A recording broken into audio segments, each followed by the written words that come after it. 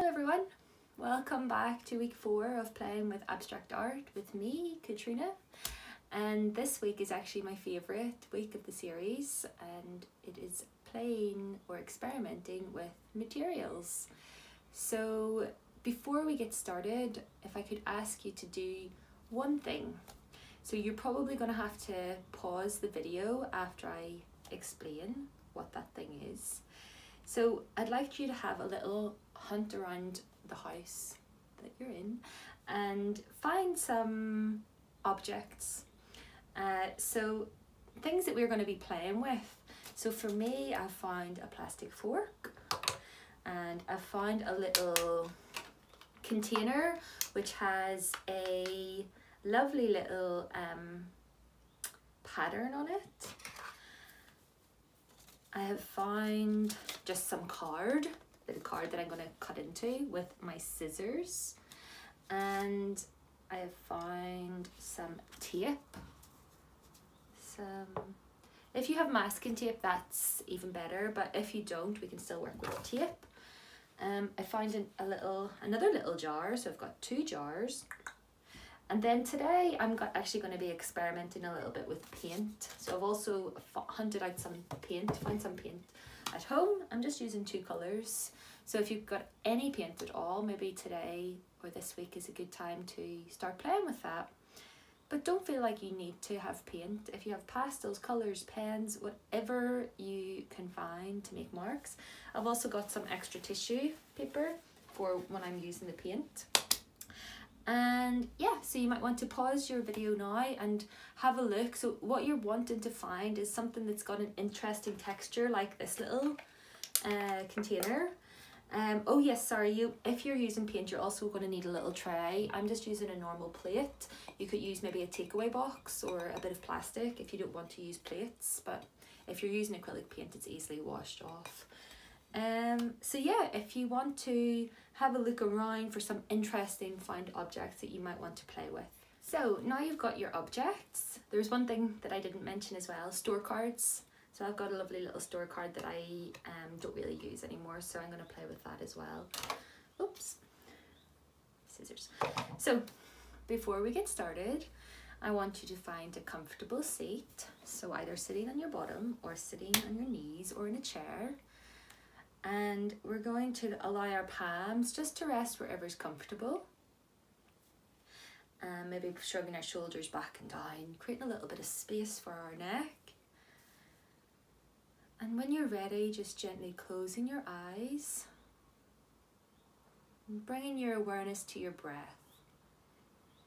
Following your inhale all the way in and all the way out. Just let yourself really sigh that breath out. So let's do that again. Inhale through your nose. And really sigh out through your mouth. Exhaling. Do that one more time. Inhale. And out through your mouth. So before we begin our art practice, we're just going to take a little moment just to check in with ourselves. So maybe asking yourself how you're feeling today. Checking in how your energy levels are. So are you feeling like you've got a lot of energy? Maybe you're feeling a little bit sleepy. Just checking in with yourself. We're not judging at all. We're just taking a little note. Seeing how we're feeling. Bringing our awareness back to our breath. Inhale. And just watching our body as we change with each breath. So watching how our bodies move. With our inhales, our chest starts to rise. And as we exhale, our chest starts to fall. And relax. Inhaling, creating space within our bodies. And as we're exhaling, we're just relaxing into our seat. Feeling as though the crown of your head is really extending towards the ceiling. And the base of your spine is rooted into your chair. And if you're sitting on a chair, maybe your feet are also firmly rooted in the ground below you. And for a couple of moments, we're just going to watch our breath, really feel into our bodies. So can we feel our whole body sitting? Can we feel the little pulse in the tips of our fingers?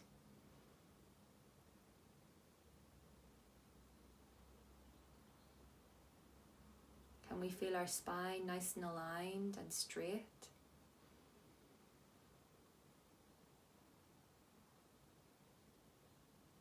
And with that awareness of our bodies, how's our breath?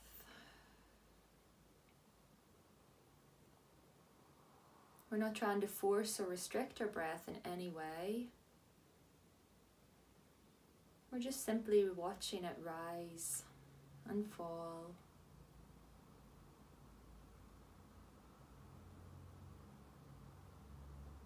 And so maybe in this quieter space, we might want to set a little intention for our practice. Maybe that's a little intention of fun. Maybe it's playfulness.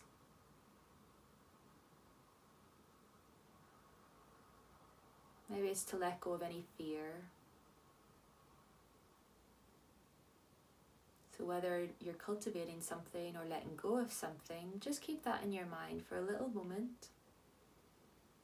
Inhaling, filling your whole body with breath, and as you exhale, just releasing that. We'll do that one more time. Inhale through your nose, fill your body, and as you exhale, sighing it out your mouth, and release. Starting to visualize our space, the space that we're in today. Feeling a sensation of our base of our spine really rooted in the chair below us. And when we're ready, we just want to gently open our eyes. Ooh. So, that was lovely. So what we are going to do today, favourite class, we're going to be playing with materials, as I've said, but we're not going to be doing it in the usual kind of way. So yes, we've got paintbrushes. Yes, we've got pencils or pens or crayons or whatever you're using. But what I'm asking you to do is maybe to not use them in the usual way that we would think. But instead we're going to experiment and see if there's other ways of doing things, okay? And this is why we're using some of these little materials, because, you know, we can start to spread the paint maybe. Maybe we can paint onto our little surfaces and we can start to print some nice textures. We could use our fork and we could start to scrape, and this is more so for paint, okay? But the same can go with any other material. You know, if you're using pencils, for instance, and you start to you know, color in some way or create some marks, what happens when you start to add water to that pencil? What happens when you start to rub the pencil? Okay, so how do we play with that material, and what happens when we play differently? What sort of different effects occur, and what sort of new techniques do you discover? So there's no rights or wrongs. It's all just play. And these are working drawings. They're not meant to be finished pieces, okay? So they're just opening up things for you and experimenting.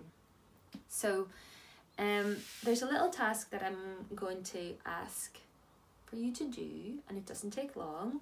So you can either work like me and have the paper up close to you. You can work with it flat on a table, or you could even work with it on the floor, okay? Especially if you're using paint, sometimes it's nice to pour things and get messy. And you can do that inside or outside. It's lovely weather at the minute, so you can make the most of that if you've got access to garden space or a yard space.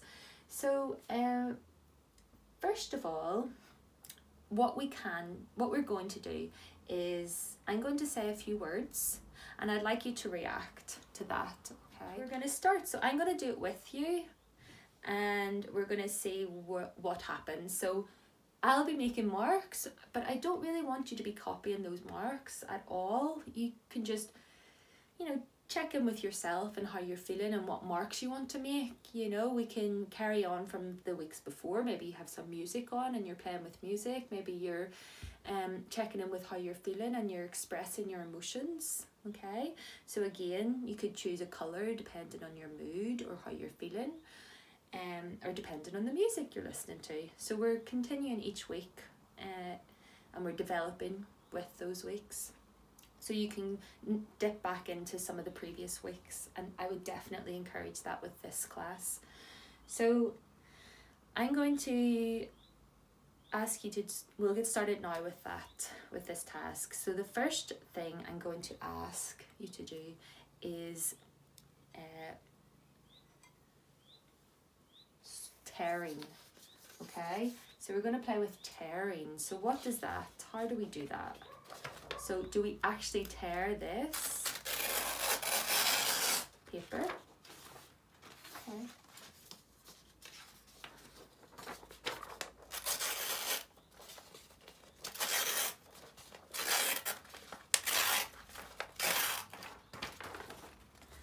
Just go with it, tearing. So where do you want to tear? It might not even be on the page. Okay, like I've torn that, but I'm not sure about that. I'll take that off. So it could also be with some of the materials you find. So if there's some materials that you can tear and you can work with like that, I'd go for it.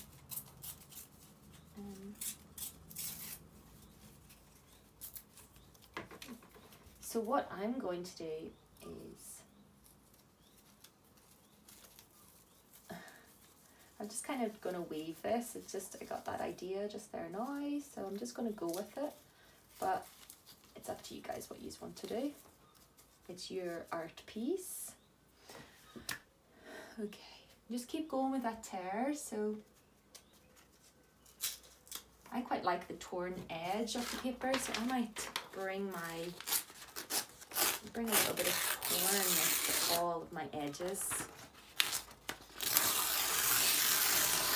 Yeah, I like that.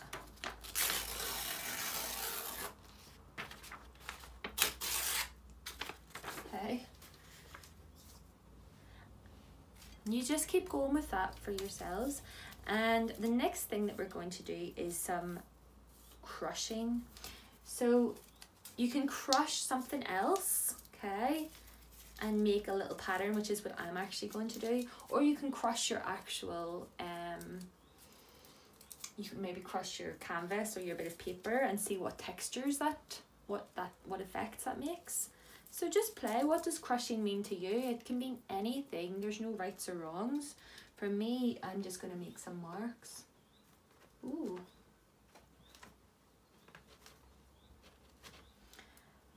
And that's, you know, you probably wouldn't get that sort of effect with a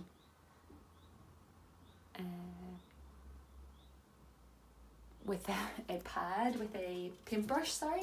I quite like that it's a little circular shape. Then maybe I add some orange to that.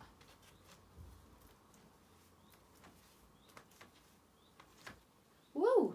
Went a bit haywire there. So crushing. So how are we doing this? Okay, I'm dabbing as well. Well, dab. Not the dancey dab. So, ooh, that looks quite nice.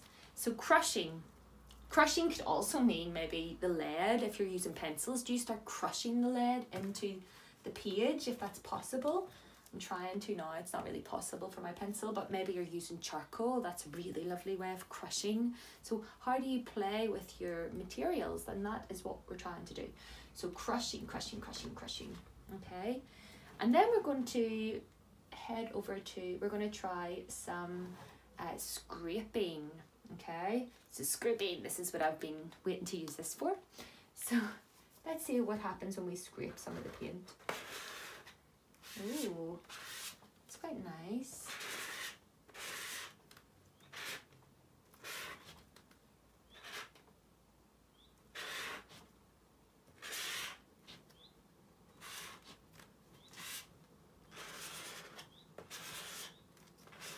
So I'm scraping up and down with my little, can you see that?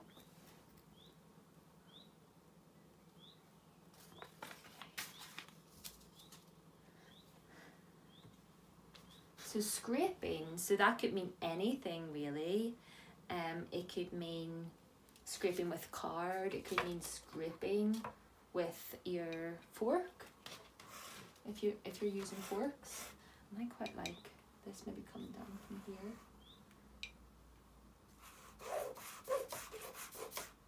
Scrape, scrape.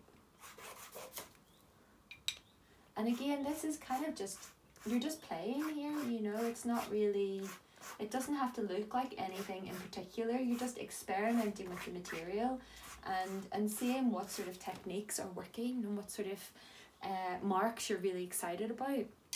Okay, so don't worry if it's maybe not looking perfect.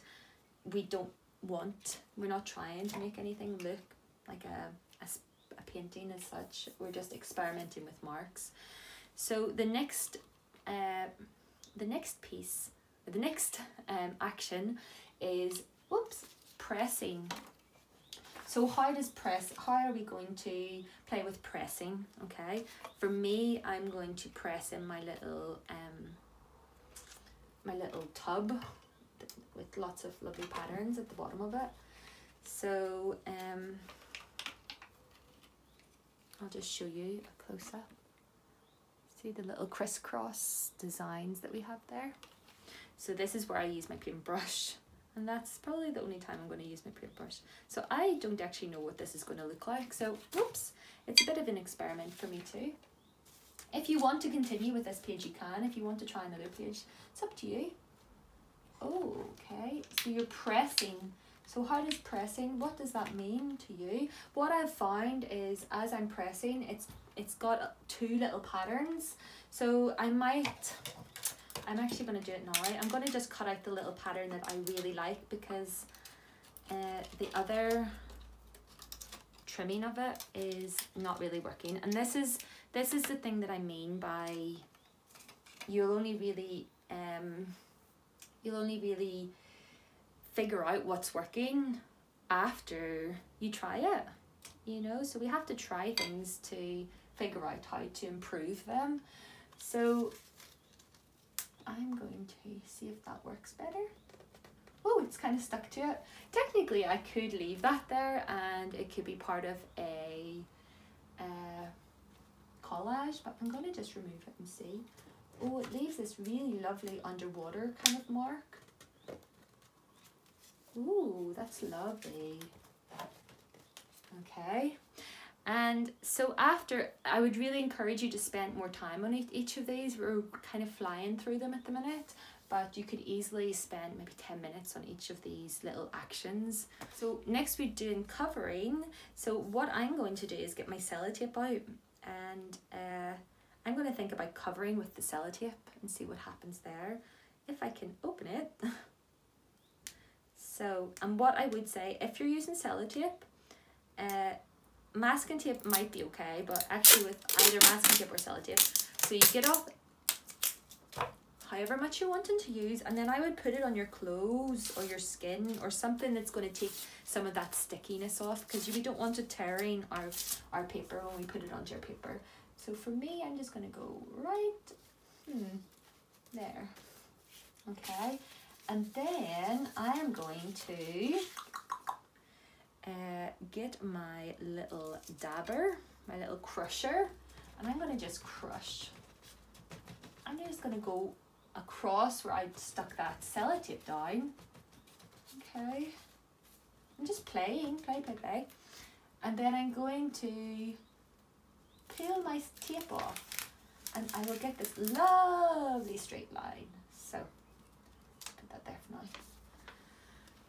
See that lovely line? And you could really play with that. See that lovely orange straight line? That's where I've taken the sellotape off. Okay. What I might do as well is rolling.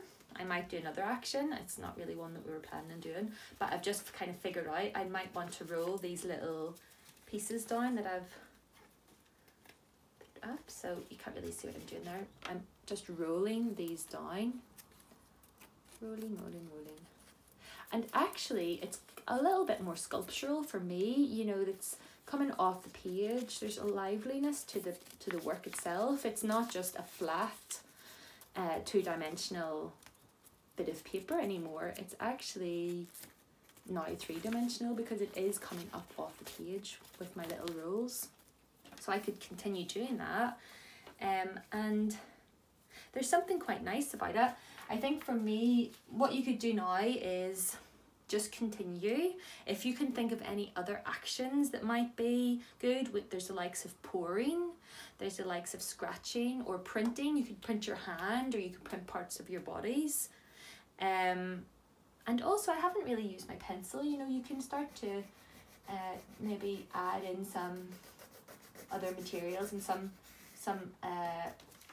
images that you've done maybe last week. So you might need to tape up your little drawing if you're working on an easel or vertically. If you're on a table, then you're fine. But there's lots of other materials that we might have got. Okay, so what I would do is keep experimenting. We might run out of time today, but you know, there's if you're using bottles or any sort of glass or containers, you could be painting around the outside and bringing that in. Some circles. I really loved this piece that I done last week, I think it was. So for me, I want to keep developing this in some way. So I've done a circle there, and that's kind of this circle for me. And then I'm really interested in that line from the last one, so I'm going to put that back in. So it's going to be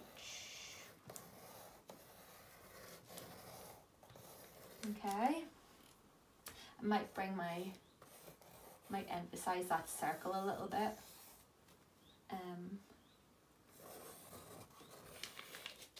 Okay, so it's up to you how you want to add your other materials. Yes, I was working with pencil and I drew on it, and that's fine. But can you loosen up with it as well? You know, can you do other things?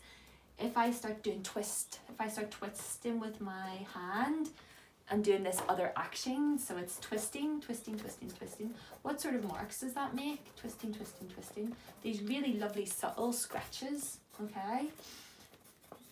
And that's me twisting. Okay. And I might add some more of this. Ooh, it's got paint all over it. So I might add another one of these here, maybe. Just emphasize that line a little bit. So what I'm really saying is just experiment and play. And don't be afraid of getting messy. If you are quite a messy pup, then maybe you want to work outside, as I said, and maybe not work with paint. It's up to you. So what I would say, so that's us kind of coming to an end now of this week. If you have time, please continue to experiment with your materials. Pressing, squeezing, pouring, rubbing. Whoa, there's a pour. Oops, that wasn't meant to happen. But you know what I mean, like that's made a really nice nice runny mark. If that had been with paint and not the water, or if I had been using water paints, what happens when I start to pour some water onto that? So just thinking about how we can engage and play with the materials rather than knowing exactly what we're going to do and how we're going to do it. Can we go on a little journey with the materials and find out what we can learn from them, and be open to making mistakes and trying new things? And yeah, our next door neighbours started to do some gardening and banging, so I think that's my cue to wrap up for now. I hope you've had a lovely evening playing with abstract art and experimenting. Please share your works with us. That would be amazing. I'd love to see some work. The details are on the end of this video, so if you'd like to email Tanya. And also if you'd like to subscribe to our channel, you can just click the subscribe button. And yeah, please keep safe, and I'll see you next week. Thank you. Bye.